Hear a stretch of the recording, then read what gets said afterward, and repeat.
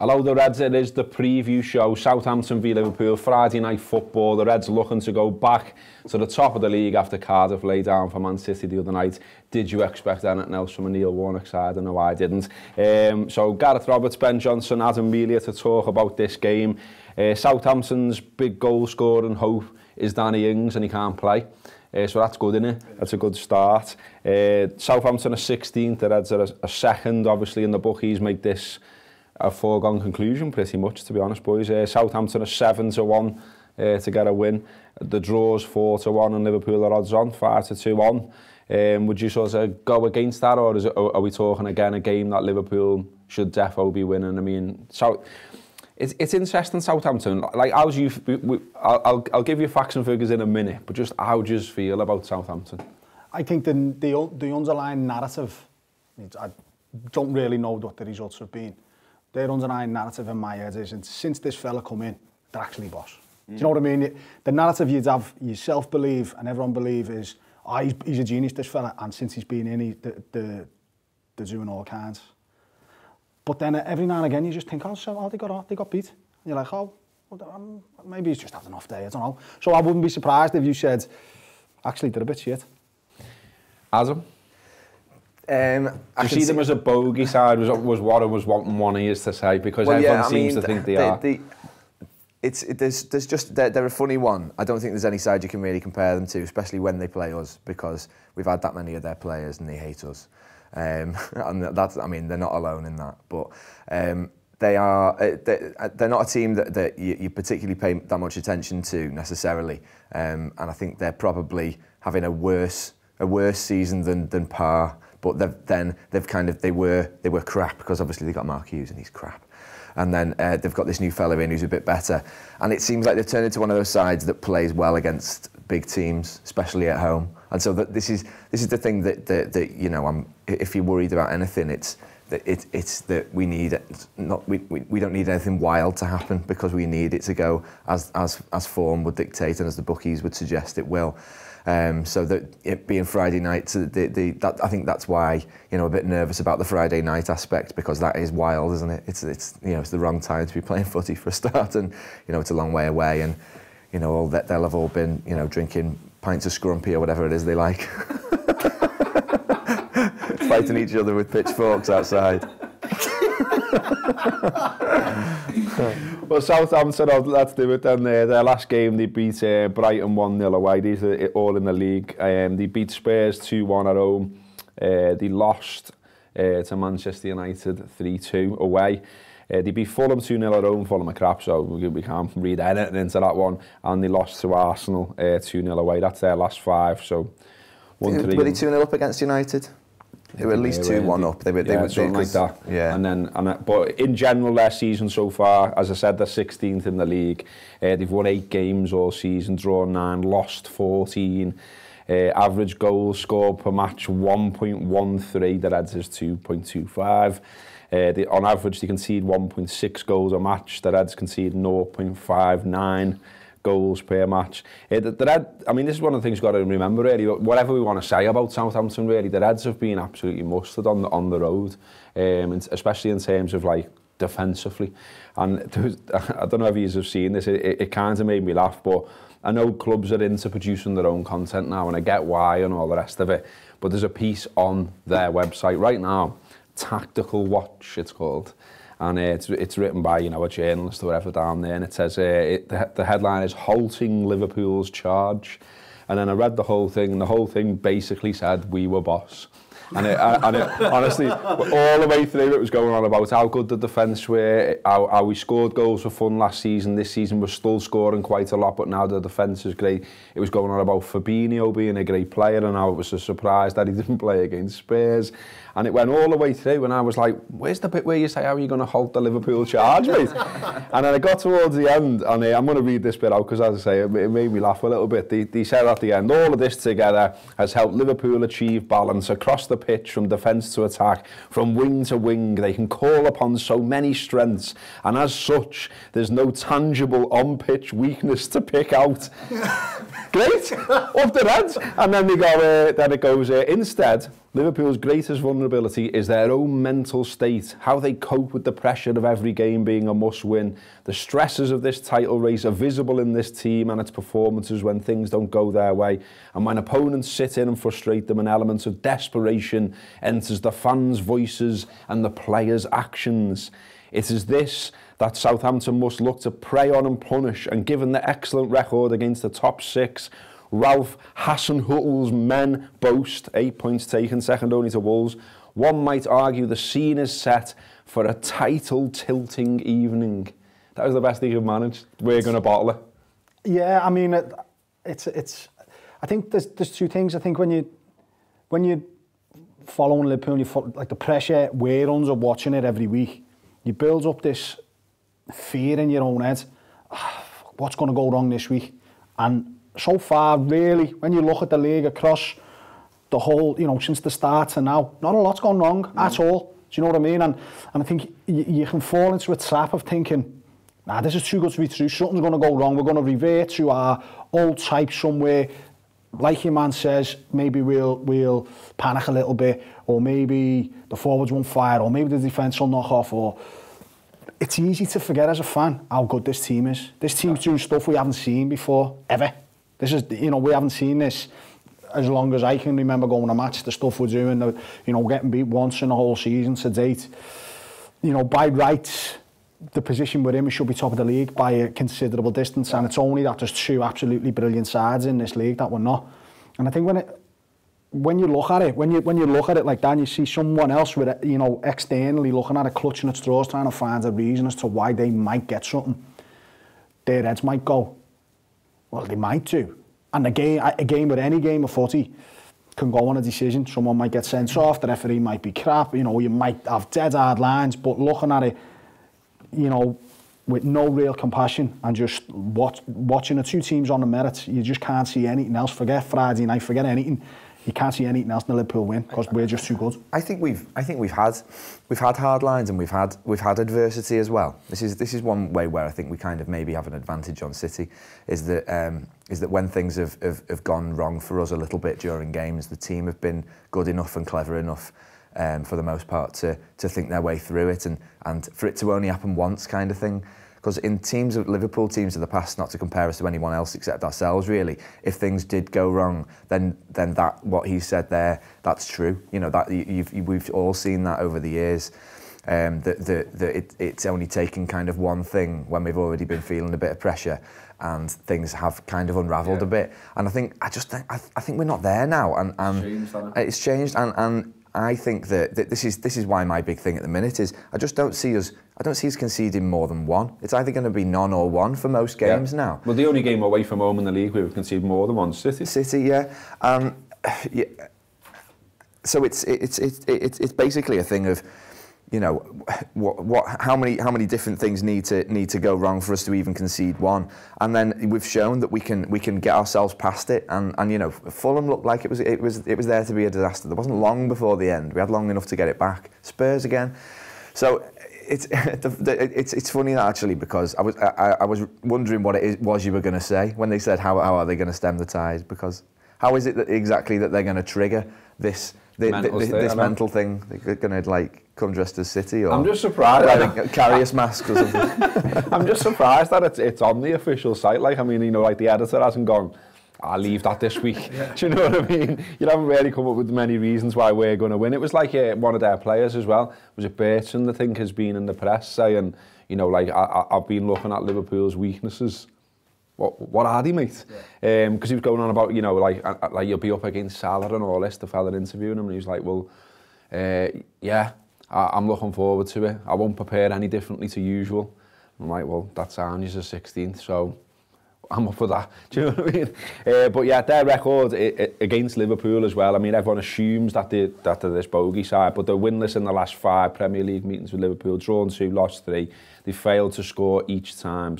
Although at St Mary's, of the last 10 Premier League games there against Liverpool, they've won 5 of them.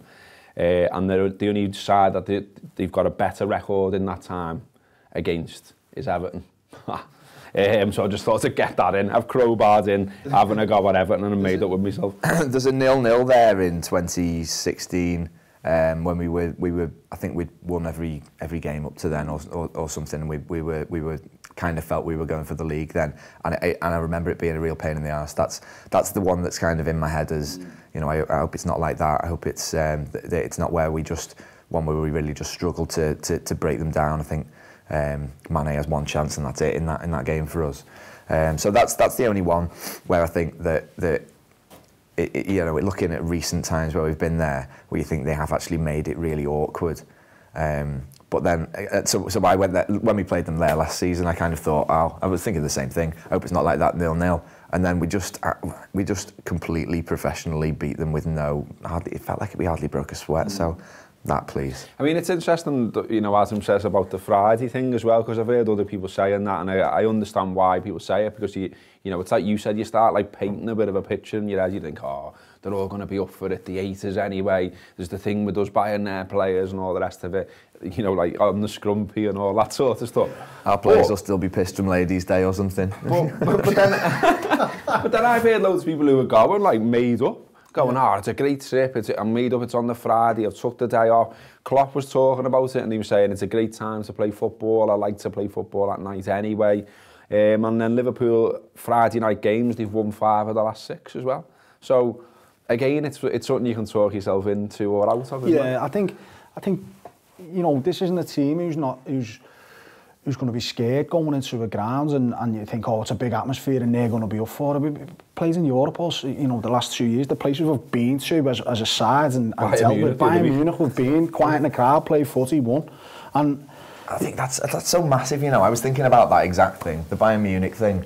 You'd think, you know, that this is going to be a bit hostile on Friday, and then you think they've just been to the Allianz Arena on, you know, a night game, exactly the same. And it was boom, and the crowd right behind. You know, and all the way through, really, they were loud, and there's no demons at Southampton to scare this team. That's the thing. People talk about bogey team. If Rodgers was in charge, then yeah, we'd probably get beat. Because when he was in charge, we bought all the shit players from them.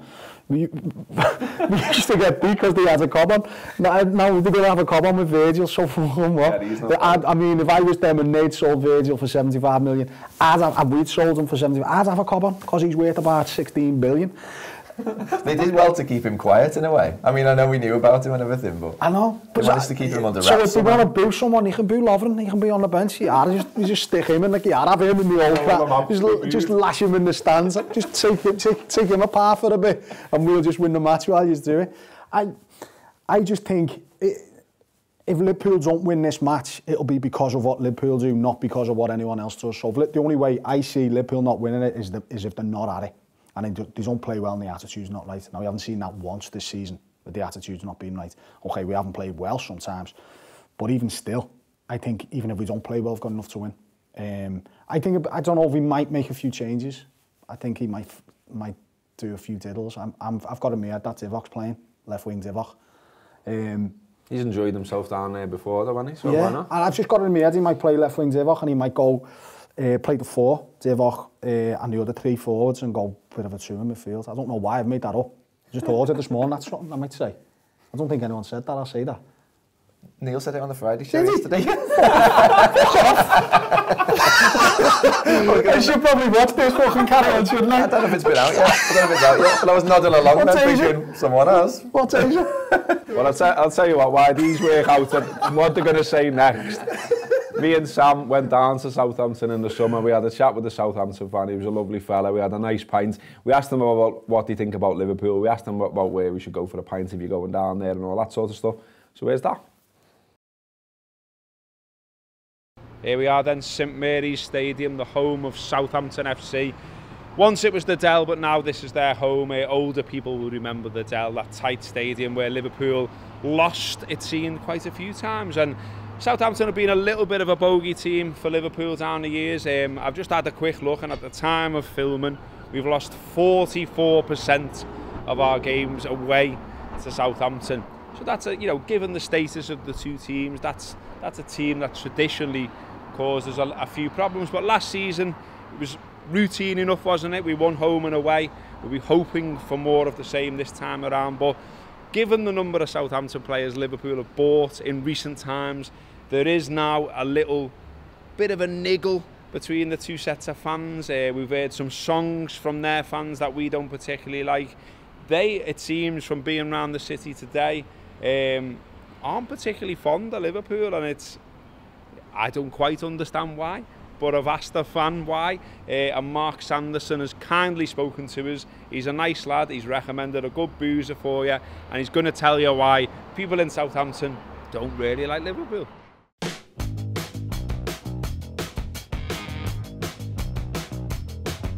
Yeah, so I'm Mark Sanderson, Saints fan for 35 years, man and boy, author of the book Bobby Stokes, the man from Portsmouth who scored Southampton's most famous goal.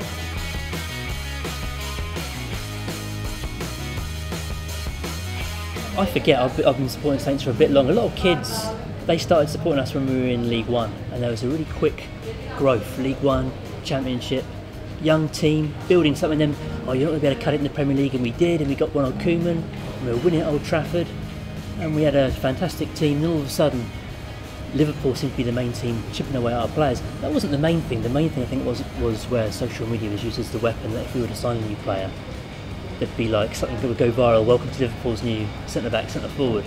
And because people care, because they love football, that would really hurt them. I would say hatred. You've become, without Portsmouth, you've become maybe the new main rival. Well, I suppose for most people, the favourite game against Liverpool for Saints fans would have been the win at Anfield, second leg of the League Cup, where Shane Long scored that last-minute goal. But for me, probably, what would be bigger than that was one of my very early games at the Dell, when Saints beat Liverpool 4-1.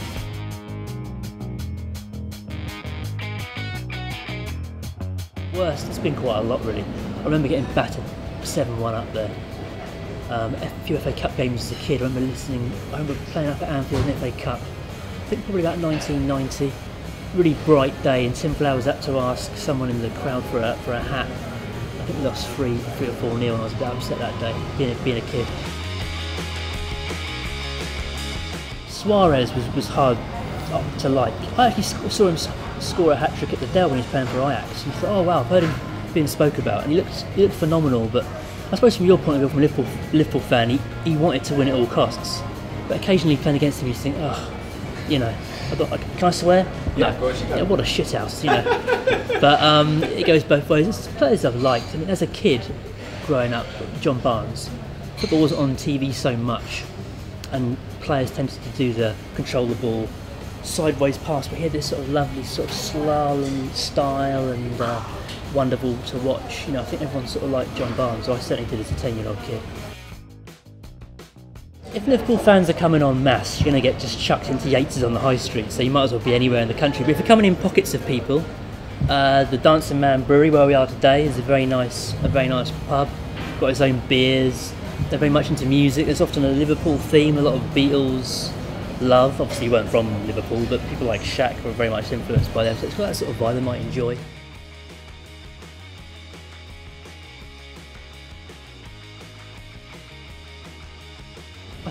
I think people would like to see us definitely finish top 10, maybe challenge for Europe, but also try and look like we're having fun at home, have a go at the other team. I think fans can take it if you lose. They want to see the team have a go, get behind the opposition. I know Terry Payne, you know, England squad 66, who played for Saints Division 3 South, right up to Division 1, he always said that fans would tolerate anything, but they want to see the wingers getting behind the defence, have a go. I think that's probably the same for all fans. Unless Jose Mourinho is your manager, you know.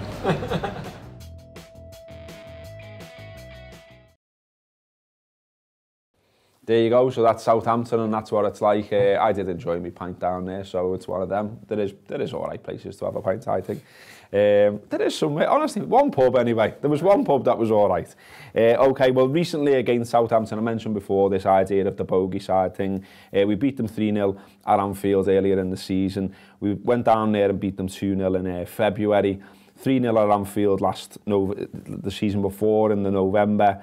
The 0-0 Adam mentioned was May 2017, and then you're going back to sort of when we were playing them in that League Cup semi-final, and they obviously knocked us out. That's 2017, and yeah, it's just not so fair here for me. I mean, look, you know, as you said before, every side you play has got like a puncher's chance and all that sort of stuff. But I think with Van Dijk being back fit, which Klopp confirmed in the press conference, we're going to be all right, aren't we, I think? You would think so. I struggle to see how they're going to create enough. They struggle to create. I think the difference is this fella's come in, he's changed the way they play slightly. They're a bit more aggressive without the ball, and they're a bit more of a clue about them, but still, they've got the same players, as you said before. They haven't got Danny Ings, and they've got the same players who they're going to try and impose this, disrupt this Liverpool side in a way that makes us concede more goals than we have against anyone else in the league. I can't see it, and I can see us definitely scoring. Do you expect Fabinho to start? Yes, I do. Yeah, but I mean, I keep saying that, and he keeps not starting. But yeah, I do expect him to start, and I think that we should, as Ben said, we should have enough. The thing that we haven't been doing is going 2-0 up, and so I mean, if I'm being kind of picky, I'd say I'd like us to go 2-0 up, because goals every 10 minutes. Yeah, goal after 10, and then every 10 minutes thereafter for the rest of the season. Till the end of June. But yeah, so their manager, I think he's seen in Germany as one of a new generation of kind of mini Klopps, or the Klopp generation is sort of. There's this new generation, and Hasenhüttl's one of them, and so I think he'll be thinking of this as a big thing for him and his career. So there's you never know if he might have something up his sleeve that he hasn't kind of done before, but it's one of them where if after 10 minutes they haven't kind of got off to a flyer and managed to get some sort of 2-goal lead. You just think that there's going to be enough time for Liverpool to work out whatever it is and do the business. Before we go to Neil, who's going to go through the tactics, he's been speaking to Southampton fans, so he's got a bit of a clue about how they might set up and what they might do. I just wanted to tackle the whole banter bullshit thing, the Liverhampton or whatever, because it's so tiresome. And I was seeing a thing this morning, like Jimmy Case lives down there. And basically, like he was basically saying, I go for a pint and there's all these fellas having a go at me because Liverpool bought players. And he's like, you've got money for them. Do you know what I mean? But also as well, I've worked it out for you. So in 127 years of football, Liverpool have brought 10 Southampton players into Anfield, and one was on loan. That was Paul Jones with his massive shorts. And one was Ricky Lambert, so... Dave should be fucking thankful for that, you fucking cheeky fuckers. They've had 5 players off us. And yeah, I mean, 8 of the players are in the noughties, but like I say, we defo paid. And yet, so, we Van Dijk, Mane, Klein, Lovren, Lallana, Lambert, Crouch, Paul Jones on loan. And then before 2004 and Paul Jones on loan, the fella before that was Frank Greyer. Heard of him? It was July 1912. We paid 100 quid for him. Got up and arm well. straight and before that, narrowly avoided going on the Titanic and played for Southampton and then came to us instead. Joseph Hoare before that as well in May 1903. He was 75 quid. So, see if anyone's kicking off about that when we all go down there on Friday. But yeah, I mean, can we just jib that? Because it's dead boring and it's like... If anything, you should be flattered. Like, seriously, we bought, especially that little tranche of players that we bought, Lovren, Lallana, that was as a direct consequence of them being a really good side. We were like, oh, we need good players. Let's buy them good players because they're playing really well for them. I think Pochettino there at the time. So they should be flattered. And then the second thing is they should have had enough money to build a side that is capable of being, the money they've had off us. They've had, I don't know how much it is. It must be close to fucking 150 million quid. It's one of those kind of blue nose things, isn't it? Where they're lashing out at the other clubs when they really should be looking internally, because they kind of did a bit of they managed that money badly, and they, as I say, ended up with Les Reed appointing Mark Hughes, and then they end up both getting sacked, and that's kind of like, that was the end of that process, where they have made a mess of what was initially a really good side, but it's not our fault. Yeah, 75 million quid for Virgil, 30 million quid for Mane, 12.5 million quid for Nathaniel Klein, 20 million quid for Degsy Lovren, £25 million for Lallana, 4.5 million quid for Lambert, 7 million quid for Peter Crouch. Jonesy was free. £100 and £75 for the other two fellas. You're all right, you know. They should be getting us to play the testimonials, I think. That'd be a better way to do it. Play them all, you know, bring them back for... We've boxed it off, we've kept your club going, so can you stop singing the songs and be nice to us? Let's all have a nice pint of scrumpy together, yeah? Okay, to end this preview show, this slightly wild preview show, here is Neil Atkinson in his race-going gear, giving you a bit of tactics. Up the fucking Reds. Since Ralph Hasenhüttl has come in as Southampton manager, it would be fair to observe three things. First and foremost, he's taken 24 points from 16 games. That's a rate of picking up points that's akin to Wolves and Watford, less themselves, Cardiff, Burnley, where they've been across the course of the season. The second thing it'd be fair to observe is he's done that without really having a settled forward, without having a centre-forward option, an attacker that he picks week in, week out. He'd like to have used Danny Ings more, I think that's fair to say, but he hasn't really had him available as much as he would like, and he will not have him against Liverpool. And the third thing it would be fair to observe is that he's done that relative success without picking his preferred shape. What he's been picking is something that looks a little bit like this, 3 at the back or 5 at the back, depending on your point of view, but the average position of the wing backs is really quite high. The other thing that he's had is in midfield, Højbjerg and Romeo have been very, very important to him. Let's say they're there and there. Ward-Prowse has become important in the most recent weeks and months. Set pieces have been crucial. Armstrong and Redmond, as I've set these up. But he might go with Charlie Austin there. He might go with Shane Long maybe to put Liverpool under a little bit of pressure, which might mean Redmond here, which might therefore mean no place for Armstrong. Last weekend, he did go back 4, so what he wants to play is what he did at Leipzig, which is the 4, the 2, 2 and 2, sorry, moving me counters around there really, which looks a little bit like that, or maybe more accurately like this, is what he would like to do. But he's not really been able to. He's been saying that's because of the defence. Southampton's defenders had chipped a fair few goals before he arrived. I actually think it might be because he doesn't have a front 2 that he wants to rely on, a front 2 that he wants to use on a regular basis, that at times he's struggling for the front 1, as mentioned earlier on. And so therefore that formation doesn't make a lot of sense to take 2 players out of all of this, throw them up here. If you don't even back one of them necessarily, it's quite a difficult thing, it's quite a tough thing to do. I think it will be back to a back 3 against Liverpool. I think if Vestergaard's fit, he definitely starts. Bednarik, Vestergaard, Yoshida, some combination there at the back. Valerie's playing right wing back for them. He's only 19. Might be happier going forward than going the other way. Bertrand's here. If Vestergaard isn't fit, the expectation is Bertrand drops back into this back 3 on this side, and that Matt Targett will play there. You're then looking at Romeo and Højbjerg for certain will start. They will definitely start. Lamine has had an abductor problem in the middle of his stomach, so he's not been very available. I'd expect Ward-Prowse to start, and I'll say again, Redmond will be one of these 2. Who the other one is it Armstrong? Is it Austin? Is it Long? I think it may well just be Long back there like that, and then this is the way in which I think it may well end up being for Southampton. Going to be a difficult game for Liverpool, as I said before. 24 points from 16 games is not to be sniffed at. This is a manager who knows what he's doing, but that could work for the Reds. I think he will not necessarily compromise and just look to get everyone behind the ball and go from there. I think instead what he may well look to do is say, listen, we need to play our football. That's what's going to get us out in the remaining games this season. If Southampton try to play running football, then I think Liverpool should beat them.